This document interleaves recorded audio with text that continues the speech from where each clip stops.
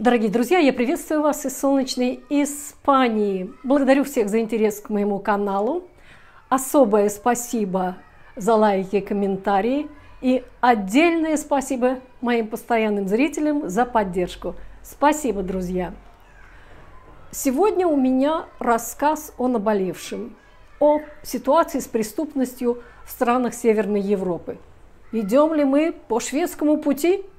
У меня есть несколько видео на тему шведских банд, которые бесчинствуют в Швеции, ссылка в описании, которые отметились в Испании, ссылка в описании, и в Финляндии. Продолжаем эту горестную тему. В понедельник, 18 ноября, 14-летний подросток был арестован за стрельбу в одном из торговых центров Стокгольма. Выстрелы раздались в торговом центре Кунгескурва на юге Стокгольма прямо в разгар рабочего дня. Там было много посетителей, пришедших на обед.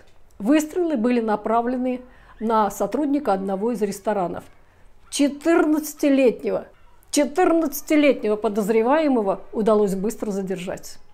Дети и молодые люди вербуются в интернете и разъезжаются по всей Швеции, чтобы устроить акты насилия за вознаграждение. И это уже стало нормой для Швеции. Об этом говорит Эрик Линдблад, сотрудник полицейского подразделения ФРИК по противодействию организованной преступности. Детей, которым все чаще не исполнилось 15 лет, вербуют на интернет-форумах, которые привлекают тысячи участников. Все это чрезвычайно серьезно, и нам нужно что-то решать. В бандитской среде сохраняется постоянный спрос на людей, которые согласятся совершить тяжкие насильственные преступления, такие как взрывы и убийства, говорит он. В то же время шведская полиция научилась лучше работать по таким делам. Только в этом году было предотвращено около 150 насильственных преступлений, многие из которых должны были совершить дети. Если раньше киллеров искали где-то в даркнете, то теперь вербовка идет открыто. Например, в Телеграме под рубрикой «Работа». Тексты со смайликами. Пистолет означает убийство, а яблоки – ручные гранаты. Нужен киллер в Дании 500 000 крон или около 48 500 евро. Дальше для простоты восприятия я буду озвучить прейскурант в евро. Итак, взрывные работы в Стокгольме – 8700 евро. Подбросить гранату в Дании – 6000 евро. Оплачиваем все расходы. Иногда указано рабочее время, как в обычном объявлении о работе. Ищем курьера по доставке амфетамина в районе Стокгольма. Рабочее время с полудня до полуночи.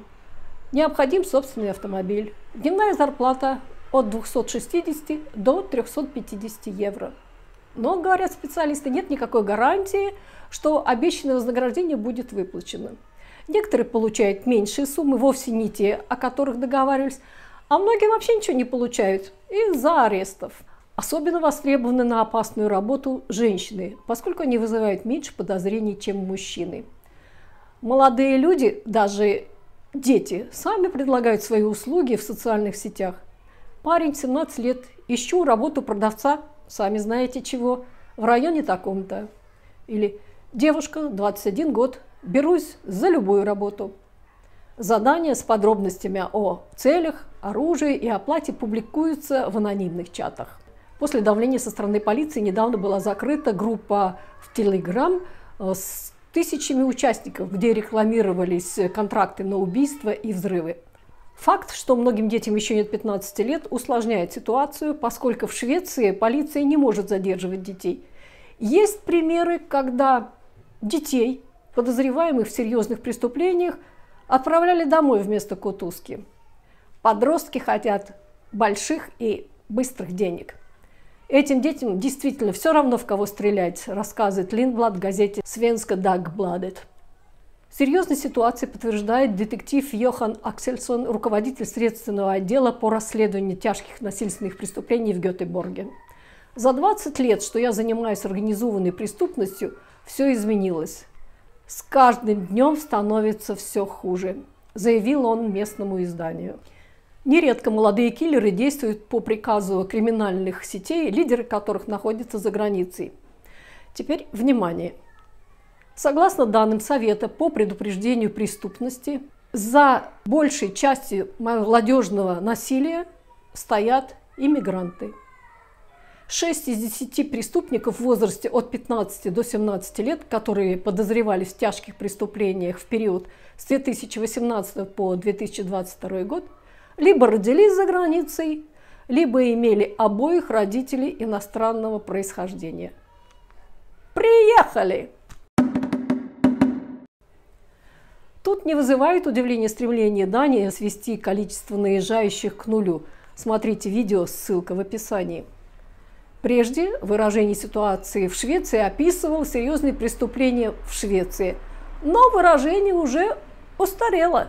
Теперь речь идет о ситуации в странах Северной Европы. Полиция в северных странах Европы не справляется с нашествием банд из Швеции. Полицейские организации Швеции, Финляндии, Дании, Норвегии и Исландии сделали совместное заявление, в котором говорится: полиция больше не в состоянии предотвращать распространение бандитизма, ставшего проблемой для стран Северной Европы.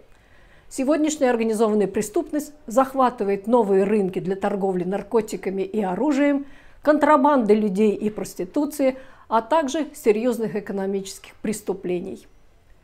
Ни одна скандинавская страна не застрахована от этого.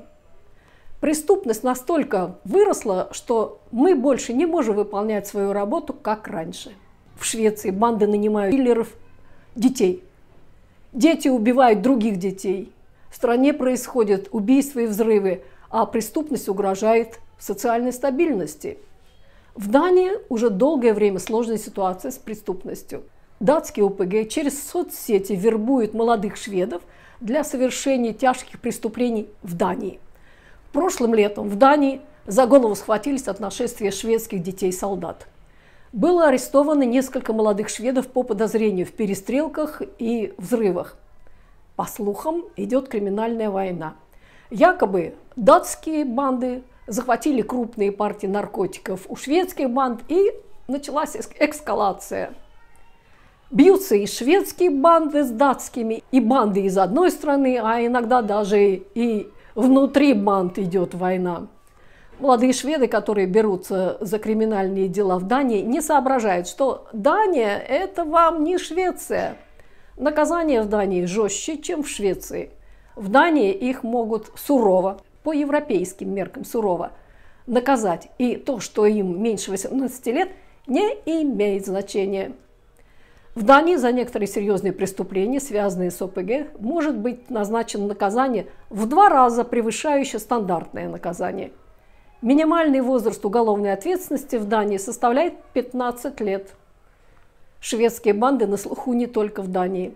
В Норвегии шведские банды обосновались по всей стране. Их интересует порт Осло как ворота для наркотиков в Европу.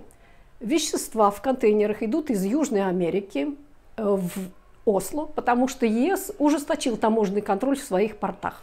В Норвегии резко возросли объемы изъятия кокаина, особенно в порту Осло. Шведские наркосети привозят и распространяют дурь в Норвегии. Оттуда идет дурь и в Финляндию. Там же и сопутствующие преступления: отмывание денег, экономическая преступность, насилие и угрозы. Следуя шведской модели, бандиты пытаются вербовать местную молодежь и даже детей для участия в их преступной деятельности. Насилие и серьезная преступность среди молодежи и несовершеннолетних в Норвегии развиваются в угрожающем направлении. В Исландии количество убийств находится на рекордно высоком уровне. В Финляндии полиция конфисковала недавно рекордно крупную партию амфетамина – 42 килограмма, доставленного контрабандой из Швеции. При этом было конфисковано 13 единиц огнестрельного оружия, другие наркотики и 9 килограмм взрывчатки. Шведские ОПГ завозят в Финляндию наркотики для финских коллег, но пока нет никаких признаков, что какая-то шведская банда обосновалась в Финляндии и захватила здесь индустрию, говорят в финской полиции. Финский суд вынес решение по делу шведской ОПГ под названием «Dödspatrullen» – «Патруль смерти». Насар Абдурахман Мусан, 25 лет, Захария Саид Мухаммедин, 25 лет, Насан Абдукадир Мухаммедин, 21 год, Мухаммед Абдукадир Кахсен, 23 года, Фархан Мухаммед Амарин, 29 лет и Мацен Амирин, 25 лет, получили по 10 лет тюремного заключения. Всего по делу предъявлено обвинение 28 лицам, из которых подавляющее большинство было моложе 30 лет. В принципе, это все, что нам нужно знать о шведской мафии.